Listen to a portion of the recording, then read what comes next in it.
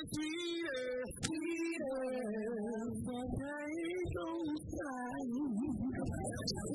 oh, what love between him and I. Falling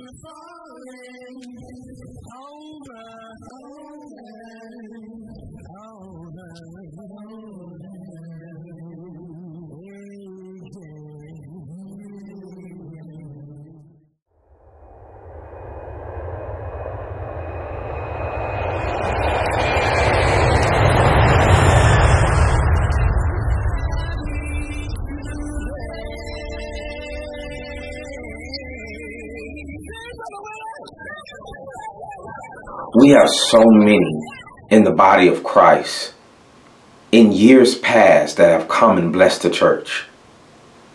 But if we're not careful, we'll forget about those who touched our hearts, who have given their time and their energy just to lead us and help us worship God. We need to be more thankful in the body of Christ for all of the saints that God has brought through our past, all of the songs and the CDs and the tapes that were made, and just those who just loved music, those who loved writing, all of those who were gifted, that helped us to see God at different angles, that helped us and taught us truly how to worship, who inspired us. We should be so thankful that it's because of them and through them that we're able to communicate to God even on a greater level.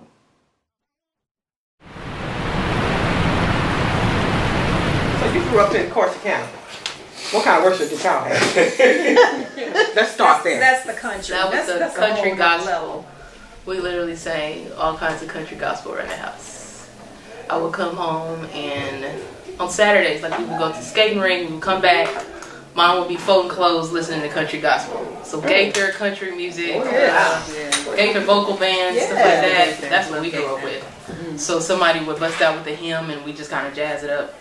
Wow. That was That's how the Baileys started. Yes. The Burnett, the whole family would do this, or was that just a couple No, of that you? was the whole family. Wow. I can see that. Yeah. It was sort of a, then it was the a Burnett's blend. entered. It was a blend. And the Burnett's, and from the From big city. the next beat, the beat. The beat. Let's go in alphabetical order. The beats. B-A-B-U. Okay. We grew up in the Dallas area, so we had all kind of singing going on around us. Right, 24/7. 24/7. We was part of it. Started with our mom and daddy. So our love of music and worship came from our parents. Yeah, it came from mom and dad, and Yeah. even before that. Yeah, even before Amy's that. uncles. Yep, singing our just family our blood. period song. But growing up, we saw so much. The church was so much different back then than it is now. The fellowship amongst churches was really, really major. In the Dallas area, it was really, really But would major. you say that there is more freedom now? Because remember when we were growing up, everything was like this on the stage. Yeah, that's what I grew up. Everybody had to stand, do your part. We had to all stand up. Now I just feel a little more freedom when we're on stage singing. I think the audience was livelier. The audience was livelier. People would bring their tape recorders, have them on the aisle. You couldn't even walk through the aisle without stitching cords because people were excited to be there. People were smiling and waving at each other, trying to get to their seats. Is there a parking space? No, there's no parking space. Freedom wasn't an issue. It wasn't an issue back there. So I don't think back in that time we were focused so much on freedom because that's all we knew. That's okay. Yeah. Right. Phrase that way. I agree. Yeah. So I don't think. I think all we knew was that. And so I think, in essence, there was a type of freedom. It was fellowship. It was fellowship. More fellowship. Yeah, because we grew up. We were in a place where, like Melody said, you had to get there early to get a seat at homecoming.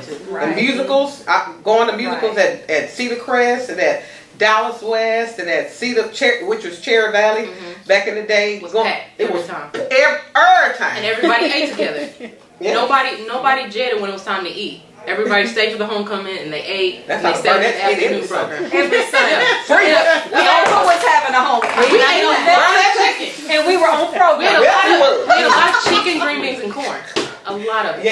And white bread. And white It bread. was Wonder Bread. Well, real cakes. No Yeah, Tara, can you please share about your musical experiences? We done got all off. I was going to the East Coast. We thought about I was food. headed to the Well, East let's Coast. get Tara first. I'm walking. Go ahead, so I'm last. Yeah, Okay, so I'm not from Texas, so I don't get to share in that same thing. What was new for me when I came here was musicals, because we actually called them sing-alongs from where we came from instead of musical. So it was weird for me to start saying musicals because we always said sing-along. But did you guys actually sing along? So we actually did sing along. The audience sang along. We actually did. Where's your ball bouncing on each word? So my exposure. Keep talking. My exposure, I came from a little bit more of a conservative situation. Now, I grew up in Memphis, Tennessee. That's where I was born. So there was a lot of singing then. My dad went to Southwestern, so I'm a Southwestern baby. He went to David Lipscomb. Like, he participated in chorus. He sang when Sylvia Rose was around. Yeah. So my father exposed me to that music. He exposed me to a cappella. You know what I mean? He exposed me to Straight Company. He exposed me to a lot of those major chords and that music like that at that time. And I had to give some credit to Southwestern, because if Southwestern had not come through some of the musical talent or just the musical freedom or just the difference in music, I would have never been exposed to be honest with you, being in a place that didn't always have that type of singing. Like if you're maybe from Texas, you might be exposed to it all the time. But in my era, we weren't always exposed to it. So when I saw the tour come to North Carolina for the what is it? The Giving Day? What is it that they National Dinner Day. The National Dinner Day. I was like, I want to go. You know what I mean? And so it was like once I was exposed to singing at an early age. I started writing when I was 13 years old, music when I was 13, but I didn't really start showing it until I got older. But when I saw Southwestern and them coming to my side, I was like, that's going to be my catalyst. That's how I want to be able to sing. And once I went to Southwestern, it was like history. It was like, boom, that's it. And then so many people I've met, so many good people have come through Southwestern musically, and just when we used to just sit and sing. Right. Look, I mean, when we used to just sit and sing, we have to give Southwestern props because all the acapella. I mean, you know, you listen to a music now, you can say they went to Southwestern. You can tell like they came through. If they holding hands on stage. We're singing it up after church singing. We forget. A lot of Rayburn came from Southwestern. Yeah. Jay Green. Yeah. These are all my guys. Baby D and Jonathan Green. That's it. Those are my inspirations. Period. What spring tour were you in? Because Don't I get think me it the was line. 03 or 02 spring tour Back then, that came to my church, and I was like, oh, I'm going. you was back then. You're right. So you were that date. That date right there. Yeah, you remember that day. As soon as we got there, I didn't really have any of my stuff unpacked, but it was just the camaraderie. Like we just went down and we just sang. You know what I mean? Yeah. And for me, that was beautiful, coming from a place that didn't always have it like that, but coming into an environment where, oh my goodness, they're like-minded. Like, I don't have to say, girl, come on, let's sing. They're just like, they put a tune out there and you just start jamming. You know what I mean? I think Southwestern is a common denominator. Yeah, it is. It's really it's an entire different entity. Yeah. You know, it was sort of like a mainstay that kind of, like you said, it connected everyone. Even though, so Erica, even Ron, you know, through her brother, I mean, it's the common denominator. So it kind of. You went to Harding. Correct? Yeah, I went to Harding, but my influence was well before that, because we became members of the Church of Christ. We weren't born in the Church of Christ. My mother was Baptist, and so she sang with Shirley Caesar and Gamma Cook. So she did all of that before we came to the church. And when we became members of the Church of Christ, my earliest memory is laying on my mom's lap and she sang with the chorus, and I remember hearing her sing and how people responded to her. Yeah. And to me that was so foreign, because she was just mom to me, but to hear people respond, I just didn't understand it. And my brother did not sing at all. I mean, Ronald didn't sing at all when we were younger. He was mischievous. I could tell you some stories about Ron, but Ron, we didn't know he could sing until there was a homecoming program and Ron was up on stage and he started singing, and we all looked like, who who is this guy singing? Wow. And so that was like at 13, which is when he wrote like Cool Inside and Yeah. Close to You. So then we formed the Wait. You said he was 13? Yeah. And And he I was 13. a teenager When he writing wrote- songs like that, Cool Inside Cool and Inside. Close Which to are You and all these classics. songs that have been Which around are- for years. Wow. But we didn't know what he was doing at the time. We would just hang around the extra house verses. singing, you know? So, but he did go to Southwestern. And Yeah. we met George Pendergrass before we went to Southwestern because we used to go to the youth conferences, you know, Northeast Right. Youth Conference. So being East Coast, that's all we did was homecomings and youth conferences. So we Yeah. met George Pendergrass and he was a young kid, but singing, the voice that he has now, he was singing like that when he was a kid. So anyway, so that was my influence, just being around people who love to sing and just, you know, make it happen.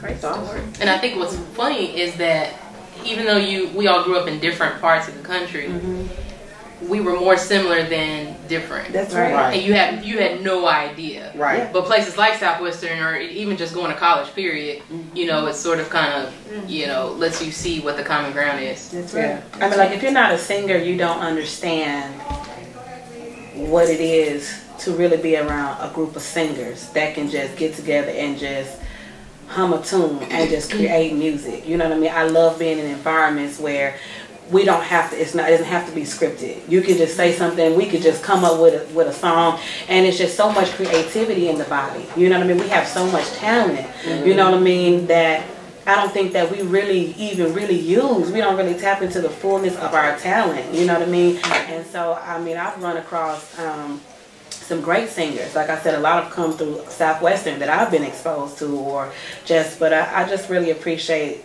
us being able to come together and create music without, we don't need no pen and paper. We can just come up with something real quick.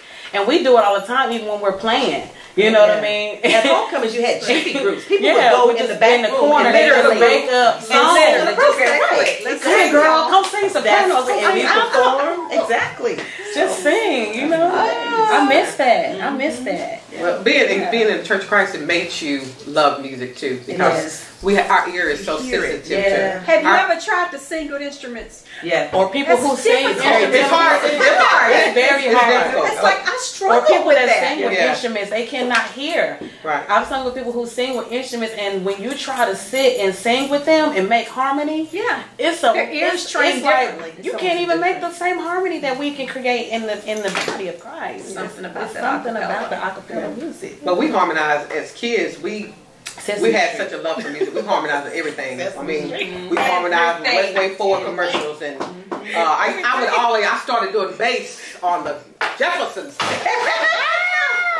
Well, we're moving on. Did y'all sing Coach's Barbecue? That's when I started doing Please bass. tell me you sang Coach's Barbecue. Cold curves, cold taste barbecue.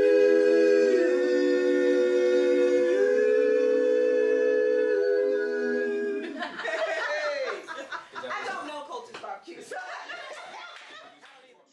What changed it for me was, I remember at 5 years old, we went to Shady Acres Church of God, and I saw this man get up and literally take complete control over the church in praise. And his name was Harley Davis Sr. When I saw that, I remember it just like I was there right now. I said, I want to do that. He would walk the aisle and listen, and he would literally give out parts to people. Yes, he did. While he was, that messed me up. That messed me up at 5. I saw him and I said, I want to do that. I want to be just like that. That's what changed it for me. Listen, for me, man, I remember being a little girl, and at home is when it started for me. When Mama would take the dining room chair, move the coffee table out of the way in the front room, and she would sit it right there in the middle of the floor, and she would say, "My babies, come on in here. Come on, dear. Yeah, Come on in." come on in here. And the first time that happened, I didn't know what was going on. Yeah. I was little. And She would have us sit all around her, and Daddy would sit on the floor by Mama and kind of lean on Mama's lap. And we would start singing. And I was just looking around at everybody. You know, and I was like, oh my God. It gave me chills, and I was just looking at everybody. Well, now you know what happened prior to that. Because you were so little. I was very little. You was like 4 or 5 years old. Man. Prior to that, you're next to the oldest brother, Terry, had took everybody in what we call the boys' room. What 2 rooms? Y'all right. in the boys' room and literally had rehearsed us to make our presentation to Mama and Dad. And he was another one. You talking about influences. When it came down early, you know, Terrell was just, you know, and how about it always felt natural. It felt like something that didn't, you know, he would come in and he'd say, okay, we're going to do this. And he would give out these parts and we would sing. And how about I never really looked at it like, okay, God equipped all of us with different voices to make up all of those different things. And it was just amazing to me. But it never felt unnatural. Well, for me was, you know, as a family, we was going through something, Mama would praise God in the midst of the storm. I really didn't understand what the storm was. You know. But it seemed like after we got together and we sung praises to God and Daddy would end it with a prayer, it was everything was okay. And then going to see Connie and Willie at Southwestern, and they used to sit on the steps at Southwestern and just fellowship. It was a family thing.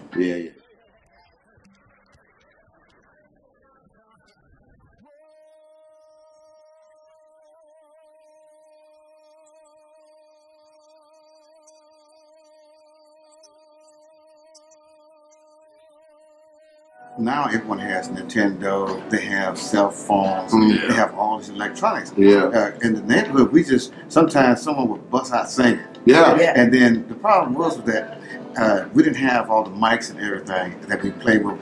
We played with things like I remember all the time, you with that Folgers coffee can, that big old can, trying to put water in and make reverb. I created my own reverb. So that's right.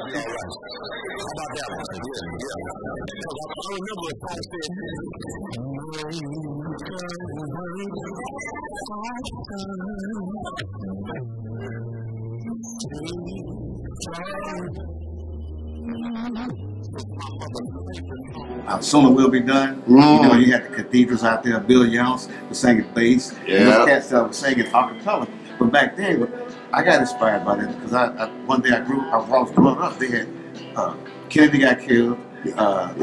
Martin Luther King got killed.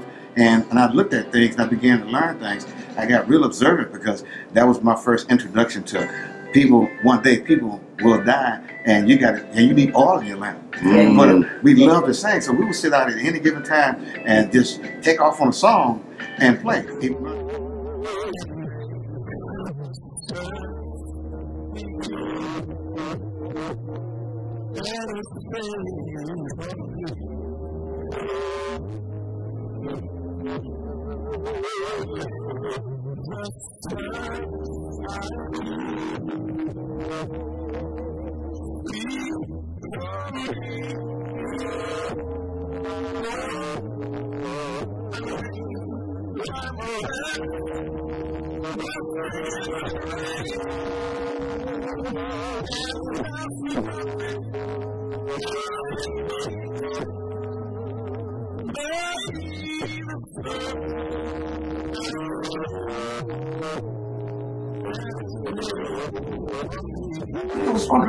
I'm telling you, like I said, when it comes down to first impressions, okay, when we talk about children, and you know, nowadays you got so much going on so far as worship is concerned, and where they do it and how they do it, this and that. You know, my whole concept, you know, where, you know, we're a musical family. We're musically inclined, always have been, always will be. But when you got that body of people that would come into this place and literally start singing. That was one of the most amazing things for me, because it sounded like one set of folks, but it'd be a whole bunch of people. That's what it was. And that you know, that concept to me, and that actually, that attachment to the Church of Christ, about that, the beauty of the voices and the praise was uninhibited, and it was just so beautiful. It was a oneness. That's the word. It was a oneness, because we all did it. And like your boy used to say, okay, now all you do is just contribute your noise. You know, you couldn't sing a lick, but I didn't know I could. Your noise, just put your noise in there, and it'll all blend out. You find your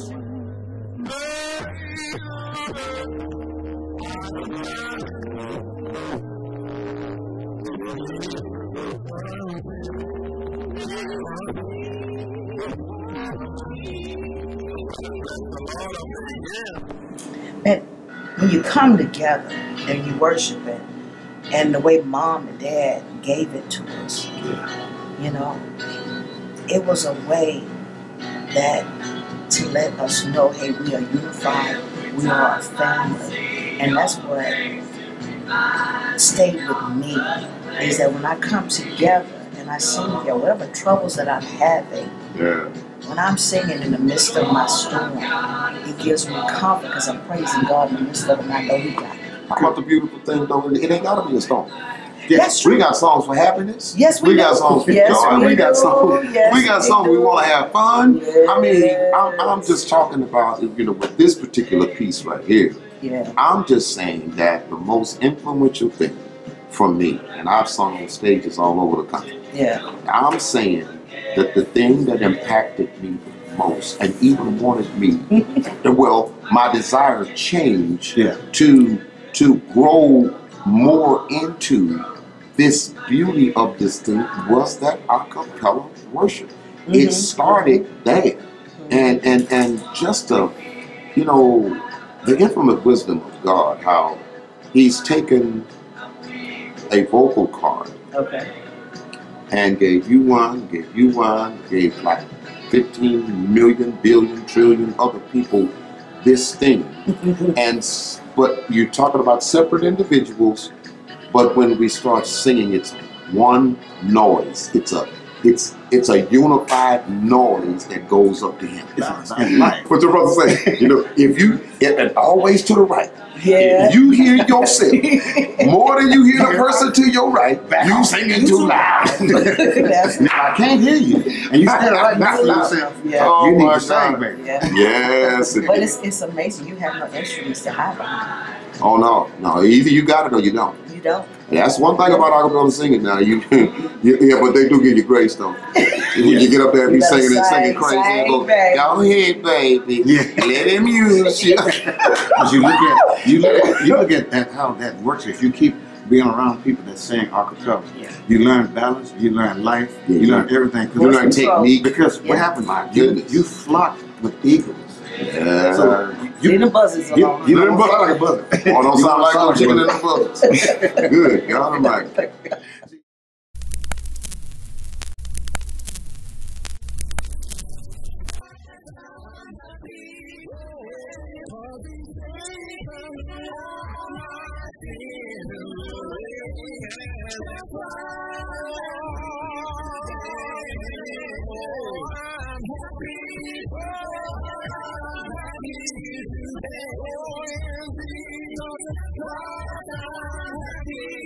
With like all my trials, you know. Oh my God! Especially when you're going through at the time, and then it'll be that one song, Lisa, or something else to make you like, Lord, take me now.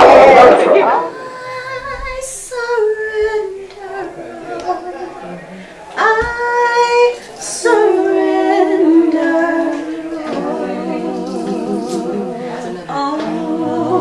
To thee, my blessed Savior, I surrender all. those words, it's like just, Lord, I surrender. Like a tear now, but it's withholding nothing. Oh yeah. I love that song. It's just so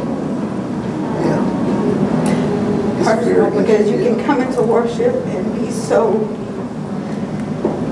dressed up on the outside. And there's so much going on. Torn up all on the inside. Yeah. And if there's any place you should be able to come and be able to be naked and free, it should be in the house of God. What in the world? Where's the song? Look, there you acting like mom. Hey, I got 4 sisters, so I'm trying to go around the line. It's all up. My goodness. What was it? I have tried to say. Tribulation, I've been beaten, I've been scorned, but someday, soon my trials will be over, and I want somewhere to lay my head, to lay my head. Said I want somewhere to lay my head. Oh yeah, I want somewhere to lay my head. Hey, this all my troubles on me, and my word, I will done. I want somewhere to lay my head. Hey, said I want somewhere to lay my head. I want somewhere, I want somebody to help me, Lord. Hey, Lord, I said, Lord, Lord, I said, Lord, Lord, Lord, good God Almighty, I want somewhere to lay my head, somewhere to lay my head.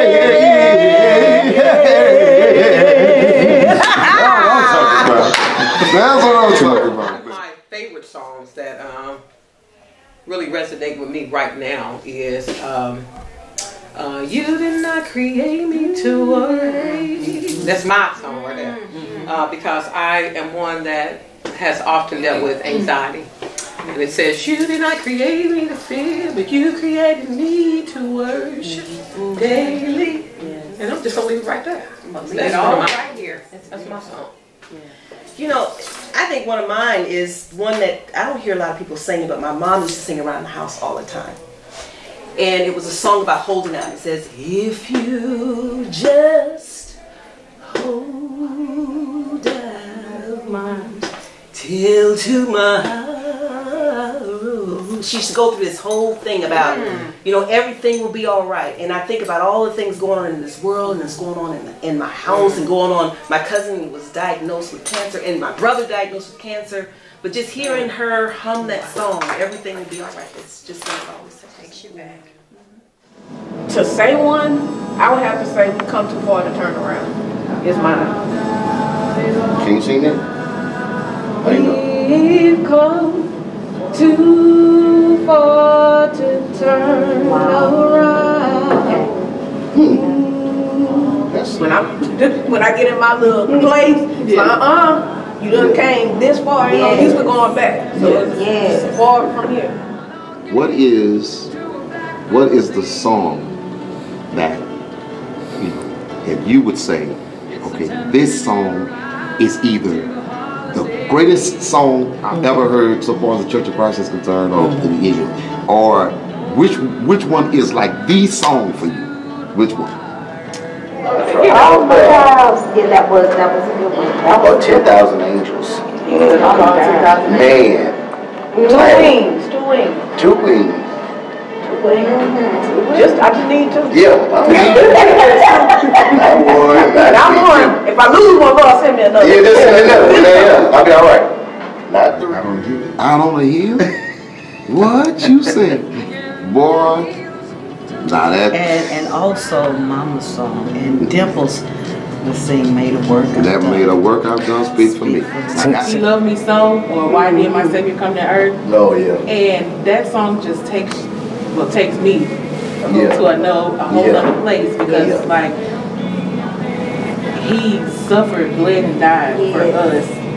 And one song that kind of got me through some rough patches not long ago was the Walls Group, The Rock, and it because for me it kind of puts you in that place where you realize that you can't lean on anyone else but God. And it's kind of like sometimes you have to get to that point to where you realize that that all your help comes from the Lord, and that's it. So for me, that was one of my more recent ones. Withholding nothing, withholding nothing, withholding nothing, withholding nothing, and I give myself away.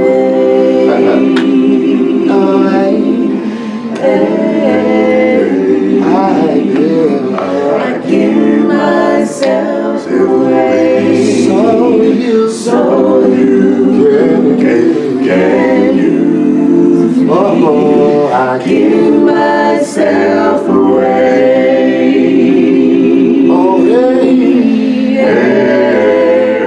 Oh, I give myself away, so you can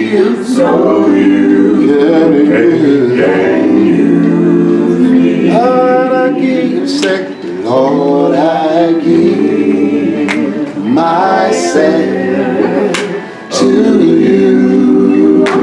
Everything I have, everything I'm gonna give it, I give to you. Withholding nothing, withholding nothing, withholding nothing, withholding nothing, and I'm ready to give myself away. Oh yeah.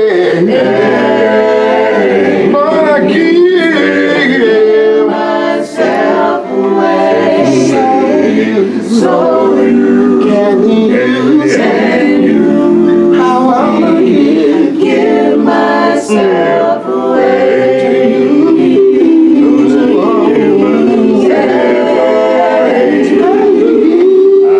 Give myself away, so you can use me. Somebody ought to shout right now. I said mine was Because He Lived. That's mine too. That was, oh man, that was my song. That song gets me every time when they sung it at my great grandmother's funeral. Oh, Shady Acres blew it up. I mean, it wasn't a dry eye in the house. I bet. In fact, I'm tearing up now. Yeah. Need tissue. No, I'm good. But that was the song right there. That was for me. I have one that I have a go-to song that's my worship song. I have a catalog. But it's not something in a group setting. It's just when I go to the Lord, my own personal worship is I come to the garden alone. That's my song that just takes me to the place throne. that draws you in. Yeah. I remember actually saying that to my father as he was passing. Wow. I rubbed his head and sang him that song. And let him drift on. Mine says Rescue and God Will Provide. When my sister passed away, ASAP came and sang that song and ministered at that moment in time. So every time I hear a group sing God Will Provide, I almost can't sit. I hear it, yeah. But I understand that in that moment, like, He's so real, He will provide, you know. So that song really does do something to me. Johnny Wilder's Last Mile of the Way. That was, whew. Mark Clemens was before his time. Oh my, yeah. Y'all getting me together. That's y'all right.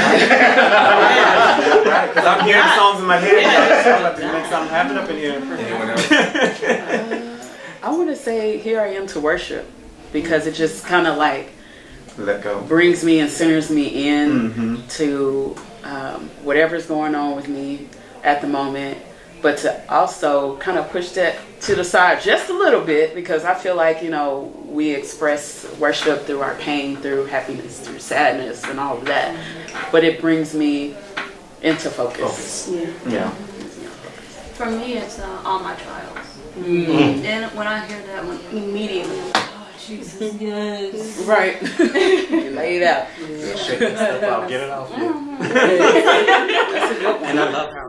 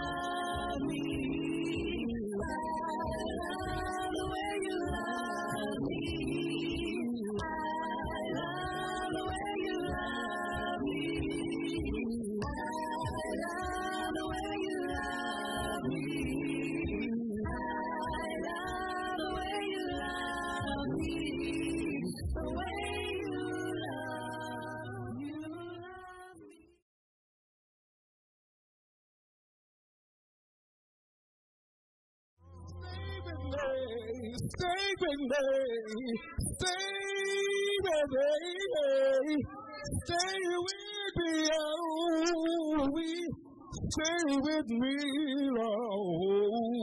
Well, I'm listening to them, like, 'cause I come from a small town called Natchitoches. Oh, okay. Yeah. All right.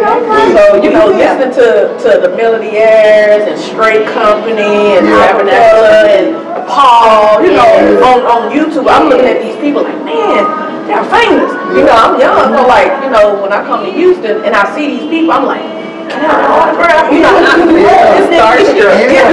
grew up listening to you, you know. That's funny.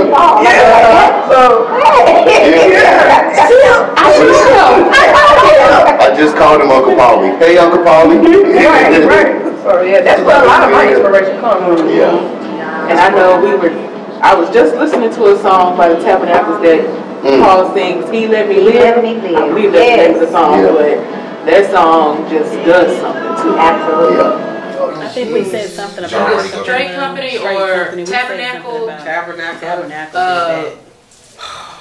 I mean, everybody, acapella, I would say, is pretty heavy. Renaissance. Yes. I got to go back Johnny to Gospel Wilder. Airs to me. Gospel Airs too. David and Sandra Bowling were writing music that nobody, chords that nobody was singing. That's back true. then. Yeah. So. Joe was. Yeah.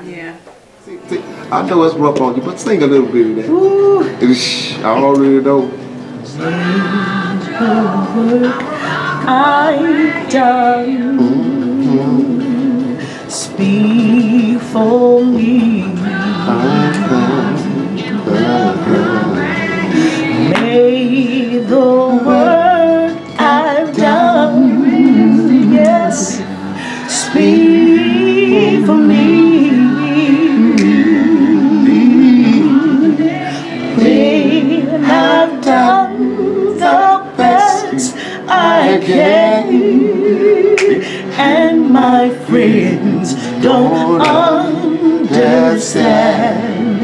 may the work I've done speak for me. Oh my God, you better go on now. You better go on. I can't take it. I look, boy. Great company. Non-company. That's a great group. Yes. Gospel Hour. Wow. Gospel Hour, yeah. Acapella Alliance. For sure. Don't forget. And I got to give big ups though to Lita Goffney. Yeah. From Cherry Valley. Cherry Valley. She was She was a staple. Sure was. One She of was the pioneers. Yeah, she was. Yeah. And Harold Robinson and it's just so many. Yes. Williva Burnett. Williva Burnett. Harold. Okay, voices of inspiration. A lot of songs. Maddie Bailey. Yeah. Maddie Bailey. But they were, She got voice inspirations, They were. Acapella music. Yeah. Straight Company. Oh, That's it. Yeah. They used to live in Chicago. You lived in Chicago? Yeah, they used to come up to Chicago every year. And Johnny Wilder, oh my God. I know Johnny Wilder, I remember him. Yeah. And people don't know that they started with Johnny's label. So They released that stamp of that sound. Well, it came from Johnny's production. Yeah. So The you remember company he is the epitome of Church of Christ a cappella for me, because I grew up in Hallandale, Florida. Brother Bernard Smith, Hallandale Beach Church of Christ, everybody. Yeah. So Johnny Wilder was, I remember when I first found out that he was with the group Heat Wave, I was just kind of taken aback by that, but he was a classic. His music, you know, in particular, I know just about all his stuff. That One More Day CD and all of that. Well, like you said, he was a game changer. Like what he created and what he brought in, you were able to actually hear music in his a cappella singing. Like it sounded like real instruments. His chord structure, his chord structure sounded like actual. It wasn't like everyone else. It wasn't. It was atypical. Yeah, it was not. He was more contemporary. He was a little more contemporary. He wasn't straight gospel. With that. Right. Yeah. I would agree with that. Yeah, he brought. He wasn't no gospel hard. But he was inspirational. Yeah, and I think he was very humble as well, because even when you met him, he didn't come across as somebody, okay, I've been in the music business for so many years, so you need to respect me. He was always very humble, very kind-spirited, but very powerful when he sang. And I remember when I met him one time, because I was singing in another group and we were traveling, and I met him. Our group met him this one particular time, and he was, he had already had his accident, so he was already in his wheelchair, and we were just singing a few notes, and he turned all the way around. You know what I mean? He was looking somewhere else, but he turned all the way around, and he was like, "Do that again." Like in that moment, he wanted to embrace that music, you know what I mean? It wasn't about you being somebody that was popular or somebody that was known. When he heard talent, when he heard it, he was like, "You guys have something. You need to work that."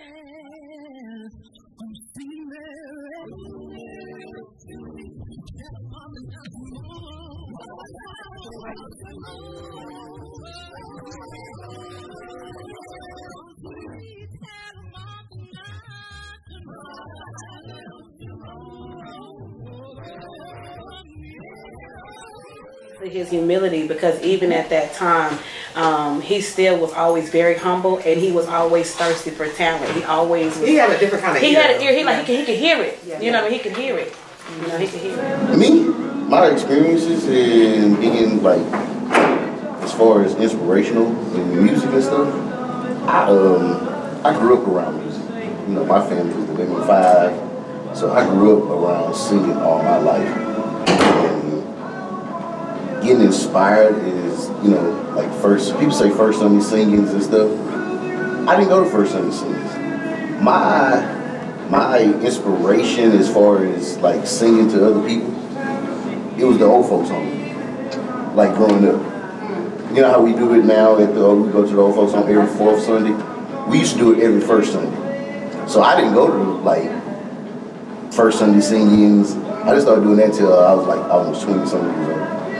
Yeah, and it's funny because you look at my family and you go, you're kin to the Miltons, the Fletchers, and you know what I mean, all of these people that sing everywhere they go. My family is from Chicago, so our family on my dad's side, the Gants, the Harts, the Lemons, everyone. Anytime we get together, it's always a praise party, whether it's in the kitchen, whether it's somewhere, restaurant. Yeah. We're related. Yeah, that's my sister. Okay, Scott.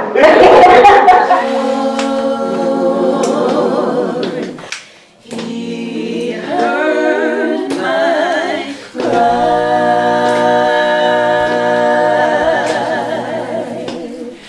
and pity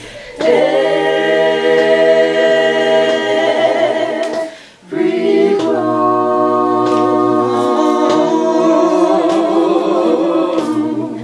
Long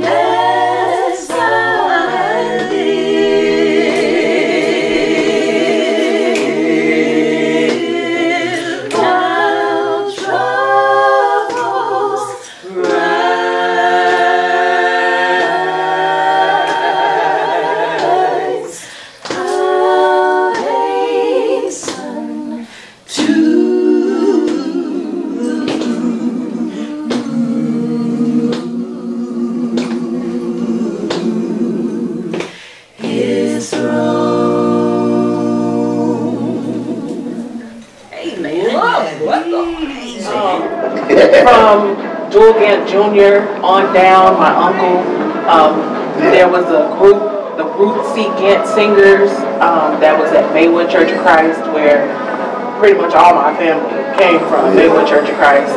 And just growing up seeing everyone. Okay, sopranos, you got your part, tenors, altos, y'all have y'all part. And whoever can't sing, y'all just jump in. Jump in. Being at the Belford Church of Christ has really inspired me to really bring out that ability, you know, that talent, using that talent.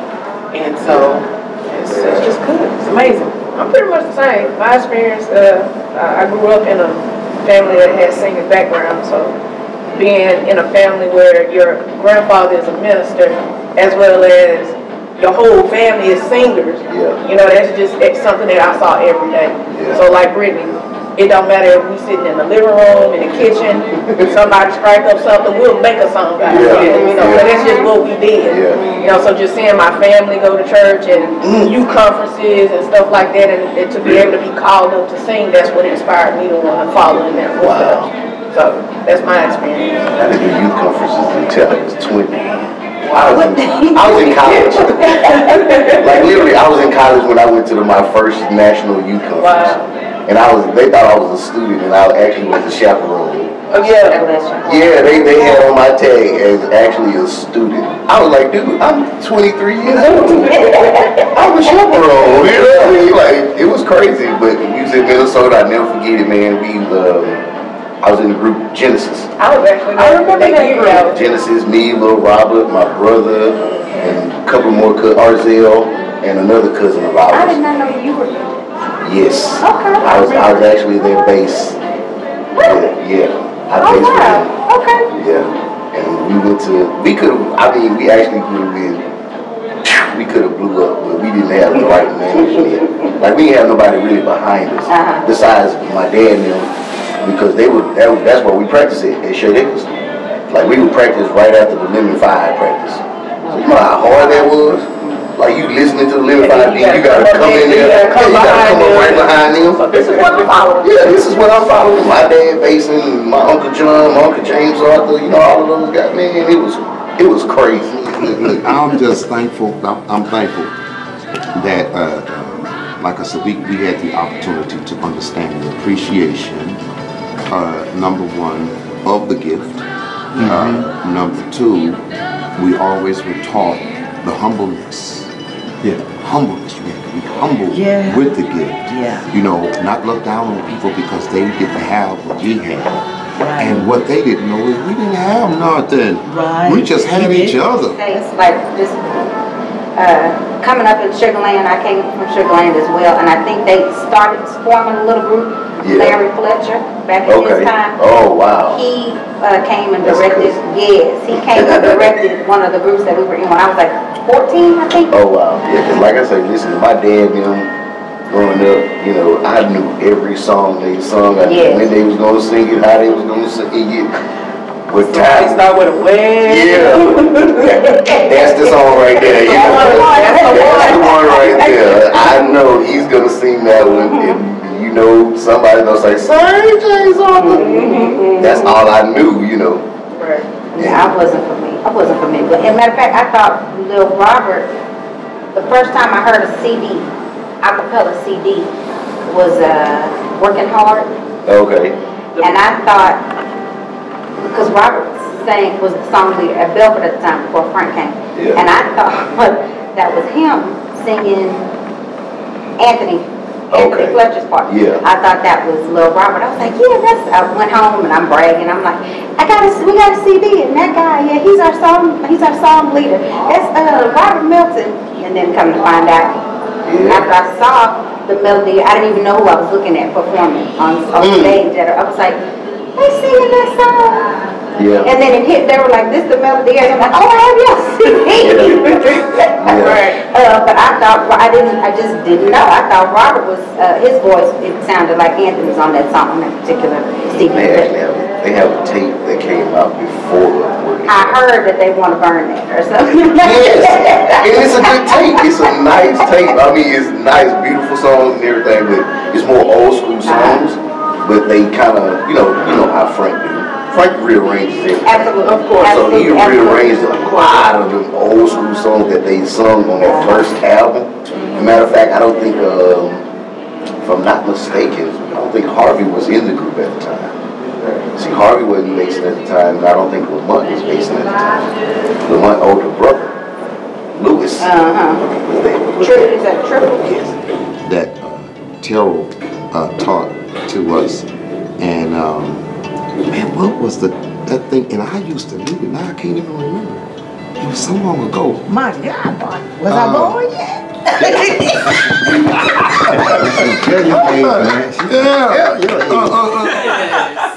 It was kind of acapella for me too. It was like acapella, you know. Way Burney, you know, rescue. I mean, like, we're like, hello, you know. So Voice that was like butter. Right. Yeah, like butter. I've been compared. I'm just saying. Well, But, the same. Like I feel like they were in the same category for me because my father went to Southwestern. I'm a Southwestern baby. So my dad was in the era and he loved acapella music. So he was always playing music with chords and acapella was Straight Company. Those were the groups that I grew up listening to. So I learned to get a real appreciation for music and sound and chords and the difference in making music. And so my dad and my mom, they actually had a singing group. In Memphis, Tennessee, and so they wrote original music, and so their group went so hard. I was like, I'm sitting in the corner, I'm like, oh, so it's hereditary. It's hereditary. I'm throwing one more out. Wait a minute. For Christian Stars, I'm just saying. Oh yeah, because that's you know my what? brother. I didn't even hear about them. That's my brother. Texas. Well, I do have to put one Midwest. singular name out there, Chris Turner, because he sung with a little bit of everybody. Yeah. I remember the old days when he was with Southside Singers. He was the first one to put the mic in my hand. So I'm 4 years old, can barely even, and he put the mic in my hand. He still doesn't call me Jonathan to this day. Baby Jesus. Baby Jesus. I don't know why. He'll tell you about that kid. Baby. Baby Jesus. Jesus. Oh, he called me that. Get out. He just called me that in California in front of everybody. He's out of order. I think the album that that was his changed thing, like you know? the trajectory of how I looked at acapella music was Johnny Wilder's "My Goal." Yeah. Because he had so many like chords in there, like it's timeless music, and I was thinking like, golly, like if I can ever hear that kind of music and be able to record it, like, like it's like, wow, how did he do it? Is like how I was thinking. And so now, like even when I write music, like some of those chords are in those songs, and I still listen to Johnny Wilder. We still do all the day, same every day. thing, like the way that we write and the way that we do things. We still do things with those chords. But like I grew up on the Straight Companies, the Fortress of Stars, and Al Pratt from from Hallandale. He started the Camera. Oh yeah, that's my congregation. So that's what I'm familiar with. So I'm all up in it. So yeah, I'm all up in it. So I love my acapella music.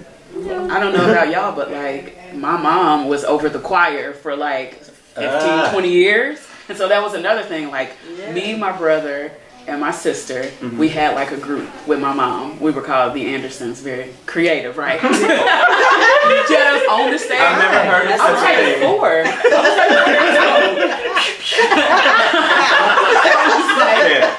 I was like 4 years old, you know, already just up on the stage, performing too, and then watching my mom direct, and I'm like, this is amazing stuff. Yeah, I think we can all relate to that family atmosphere because my mom, we got the beatings. If we didn't, and it had to be perfect. We sang for every piece of company that came to the house. Me, Monty, and Monique. Y'all was rehearsing. Yeah, and it was perfection. It was always perfect, you know, because it had to be. So that's why now. You're gonna get beat there. Yeah. When I was younger, I actually used to cry every time I got up there and sung. I can see that. And my mama. I gotta stop. Gonna be beat up on camera. No, but my mother gave me that nice little whooping that one time, and I ain't cried since. That's good. Yeah. Worship service. Again, I always go back to Hallandale because it was, for me, it was just the epitome of worship. We had Brother Richard was our song minister, and he just did such a great job. It was an old raggedy building, but the sound was so beautiful, and the worship was so absolutely real. And I haven't really experienced it, you know, like that in such a long time. We were such a close knit, you know, family of people, and the sound rang, you know, with the rat.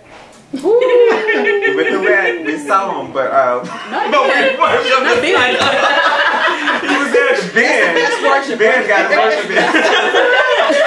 Ben was saying No, but it was just so good, and I remember being young and just wanting to hear it. Like it was not just the music, not just the songs, but the worship, the singing, the word.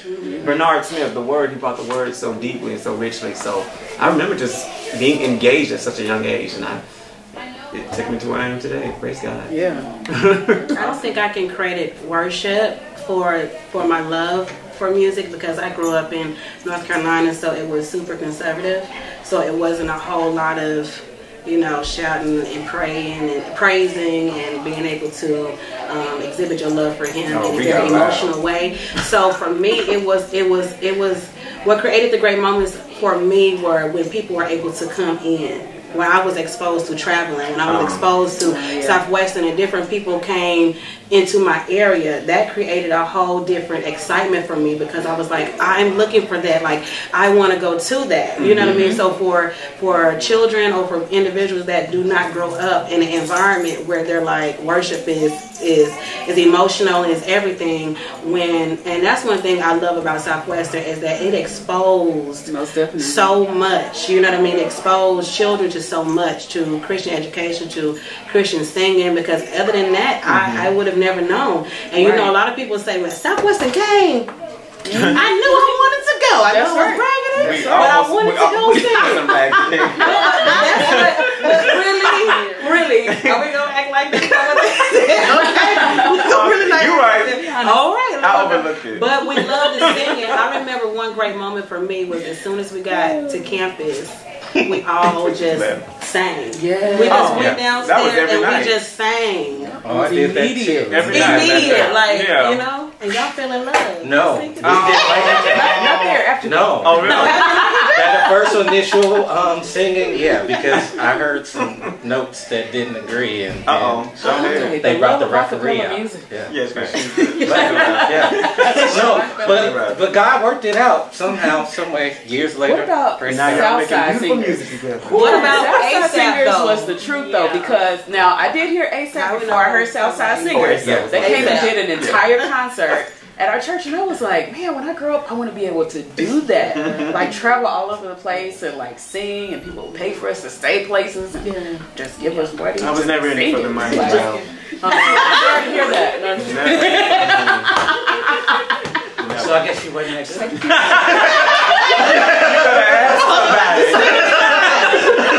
How our culture is able to remake these songs to keep them vibrant. People like Paul, that basically he'll dust that stuff off and you forgot there was any other song. Yeah, he'll make a remix in a minute. Have you shouting up in here? That's right. That's right. As we should. For sure. Right. Yeah. Shout unto the Lord. Yes. Yeah. And I'm glad the church has gotten to the point where we're not just all chill and militant in service, where the Spirit can truly be there. That's the place that I remember, where it's like you hated the service ended. Like, come on, give me one more song. One more. Give me another one. Because that's when we let God actually be in control. That's right. You know, when He's in control, He's in control. And we don't have to worry about anything else. I experienced that the most at homecomings. Yeah. Church homecomings. Oh, that would give me like the musical portion of it. Yes, for sure. What I have found is that worship allows you to have the opportunity to be delivered. I think Yeah. when you put a cap on worship and praise, you're teaching people how not to be delivered. And when I'm able to shout and when I'm able to praise and when I'm able to raise my hand freely, it does something to me. It allows me to be able to release some things and surrender. And I don't like when it's downplayed. You know what I mean? Because worship is such a big deal to God. You know, it's a really big deal. You know what I mean? So I appreciate being amongst singers that love it. You know what I mean? I love being around it. You know what I mean? And I can't wait to get to heaven because I want to. Hey! I want to be in soprano. Like I want you to do something different. I'm singing soprano in heaven. Give me bass.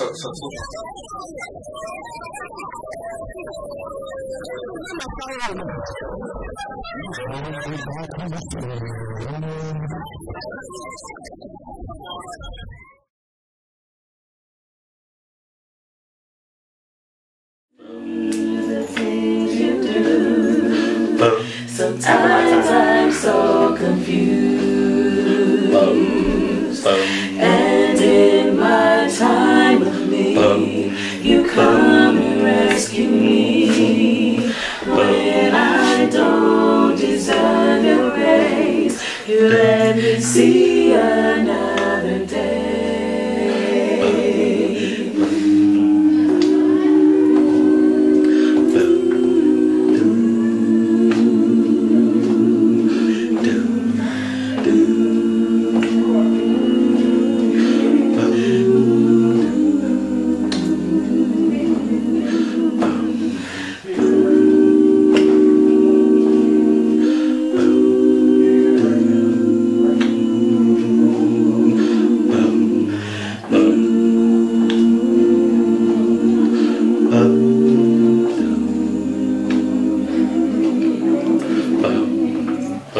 I want to understand the purpose of your plan and why you do the things you do. Sometimes I'm so confused,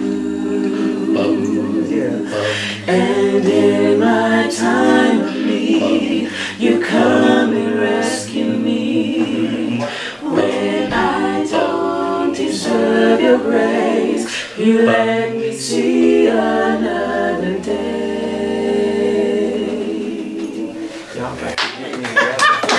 YouTube was my, if I wasn't able to go to church or, find a ride or something on Sundays, YouTube was my church service. So that's why listening to Paul Williams, listening to Willie Williams, whoever it was, the Southside Singers definitely have inspired me to keep my spiritual walk. This is funny. When we were out in LA a couple weeks ago, I was talking to Chris Turner and I believe it was Robert Guy about this. What's funny is that people back in the day, you had somebody who was back in the woods, who was in the country, didn't know that there was a certain sound for anything. So they came up, they were just being themselves. So when they came together, it was amazing because you have all these people who were kind of under a rock. Now they come out and you're like, wow, I didn't know people could do that because you weren't influenced by them. Now we have the age of, oh, I heard that, so I'm going to repeat it. I can go somewhere and I'm like, they did it exactly like the CD. So I'm not really sure if I believe it's good because it brings people together, because we're able to fellowship. But the creativity level, like you said, it just plummets. Because people aren't being themselves. And some people don't know how to block out other influence to create. I think there's only a few people who can create regardless of the noise around them. Very few talented people. And Johnny Wilder, Jesse Morale, like people like that who are able to block out the sound. Very few people can do that. But I'm not really sure if that is a pro. It feels more like a con to me because you kind of have this conveyor belt music happening. If someone repeats one word 10 times, the next group repeats it, and people say it's hot. Everybody ain't got the same story. They can't say Everybody says it's hot. You want to say They said, it was so dope. They said, Lord, 10 times. So it's just missing something there for me. It's reinventing the wheel. It's reinventing the wheel, and people are doing the same. And ain't nothing worse to people who really know music to hear somebody that does it the exact same way. Exactly. Yeah. Well, I can remember that, and I won't name a lot of groups, but my mom sang this song called "Stirred Up," and that song has gone throughout the brotherhood, and people who sing it exactly the same way. So I remember us singing on a program with another group, and they invited my mom up to sing it with them, and they had a soloist who was also singing the song, and they expected her to sing it the exact same way. Well, Mom was one of those people who just creates on the fly. She just sings. So the person thought they were going to be able to kind of tag sing with her, sing, but she sings completely different. So you're right. They kind of get in this repetitive sound, and then when somebody breaks that mold, it's like, oh man, I wasn't expecting that. It throws the whole train off board. But as a creator, you kind of have this opportunity. Whatever you do is going to seem groundbreaking. Yeah. So if it's slightly different from the norm, have you heard this? Yeah. You know, so you kind of have this opportunity, you know, to kind of start from ground zero. Yeah. I know one that's hard to duplicate though.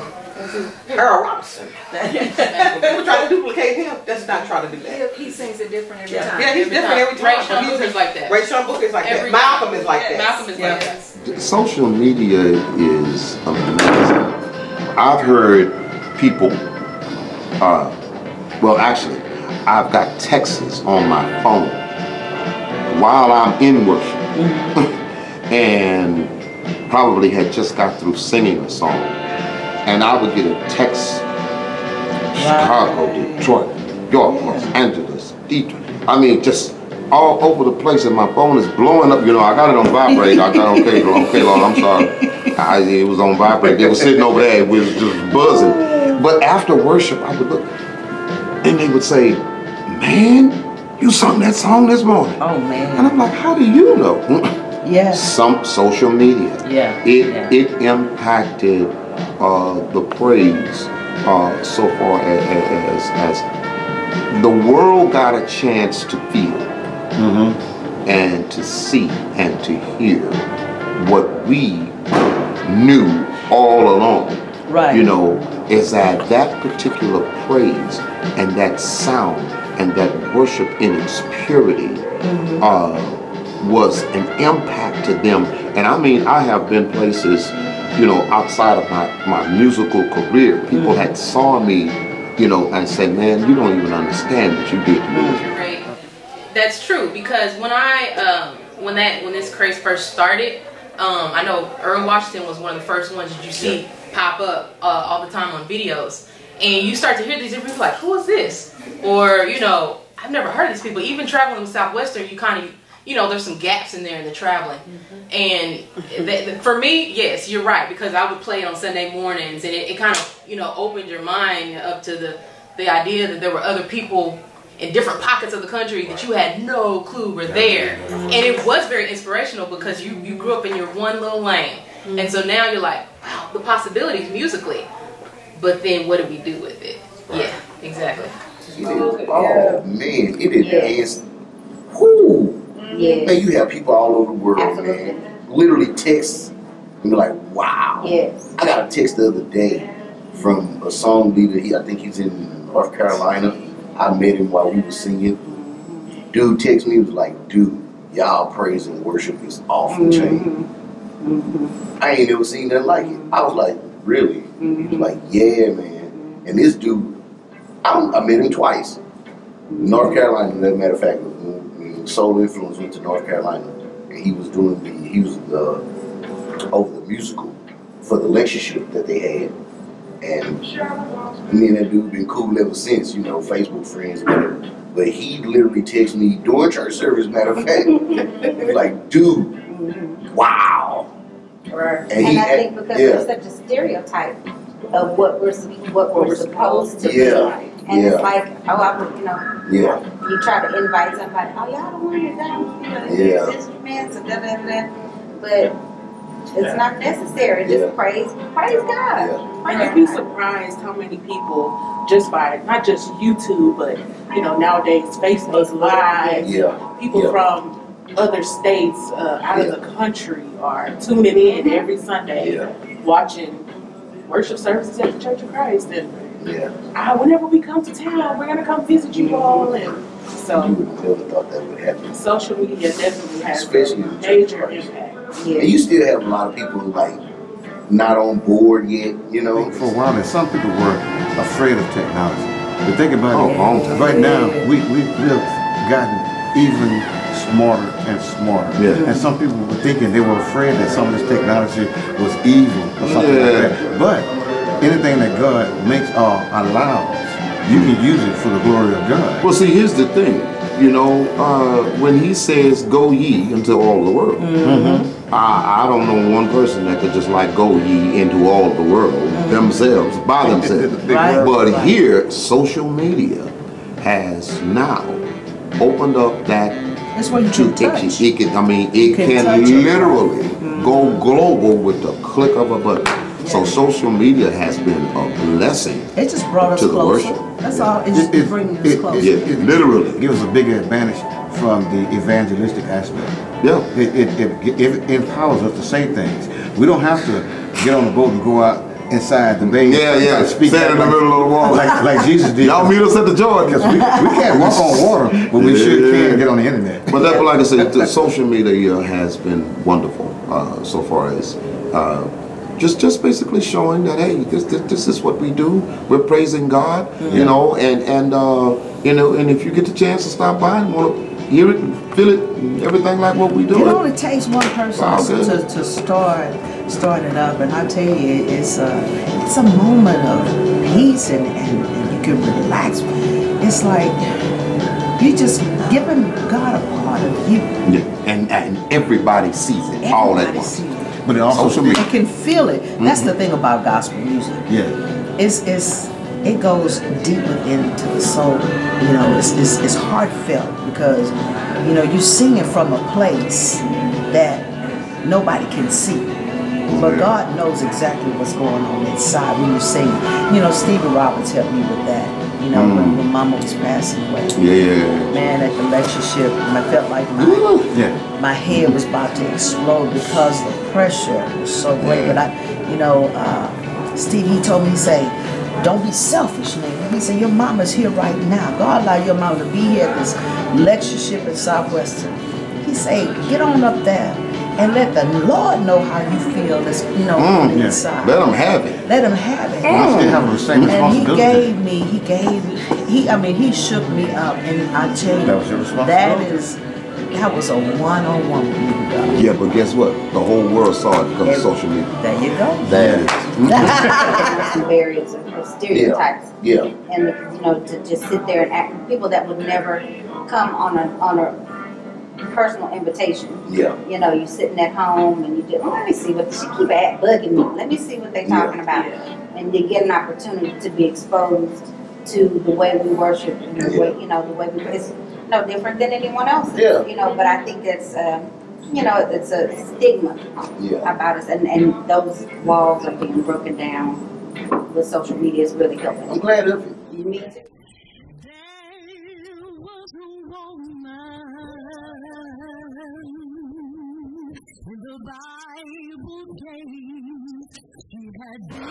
Worship is an opportunity for all saints to come together.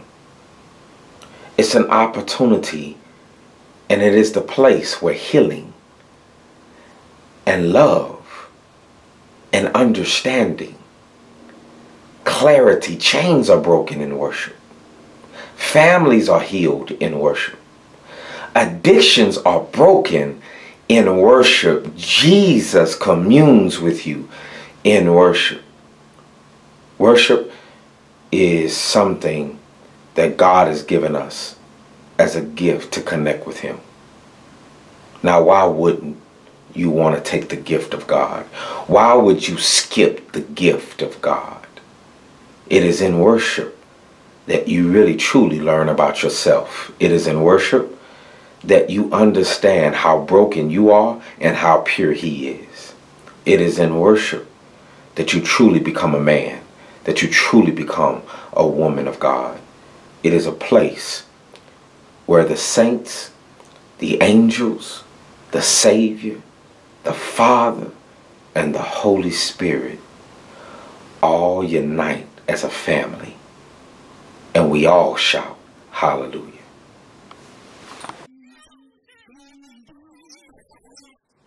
The songs we sing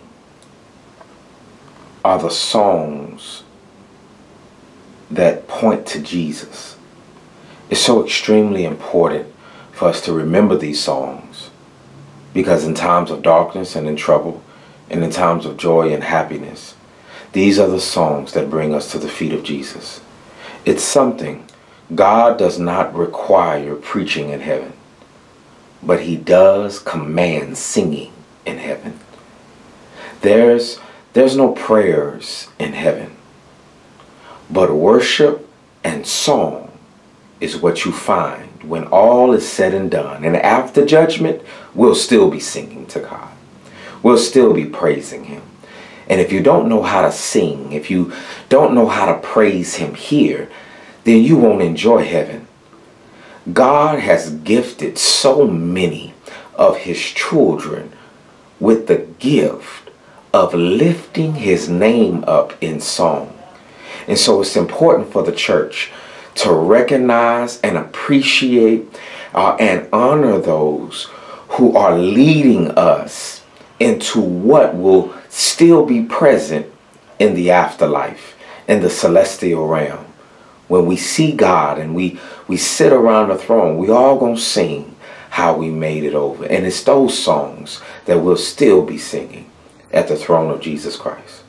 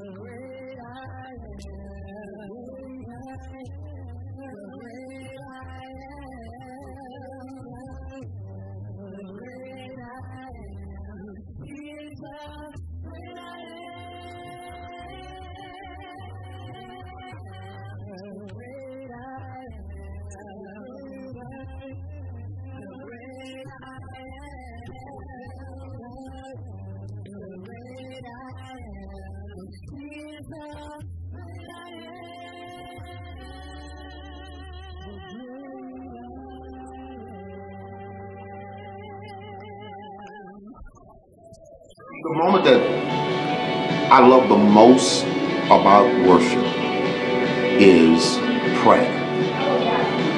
When prayer happens, it's like the silence and the unified respect that everyone in the building has for our Creator. You know, it's not, you know, I love my preachers. I've been loving, my father was a preacher, my brothers are preachers, my nephew is a preacher. Yeah. But the prayer part is when it seems like to me, everything that we've came here for is solidified. It's validated, because now we are giving homage, respect, and thanksgiving to the reason why we came here, and that's for Him. That's For me, I'm in my daddy's house, and I'm safe. That's my. I'm safe. But if you look at when you're in worship, you're in the hospital. You're in the Father's house, and you can tell Him through prayer exactly what's going on with you. Good times, bad times, what you expected to happen, your plans for the future, and asking God to help you with every situation and every phase of your life. That's what. We love the Church of Christ. I love the Church of Christ. I love the Church of Christ. I love the Church of Christ. I can't. Thank you. This was fun. Hey, y'all. I'm just sick of y'all. That was hilarious. Can you Cause y'all over there, I love shake and bake. Don't edit not a darn nothing.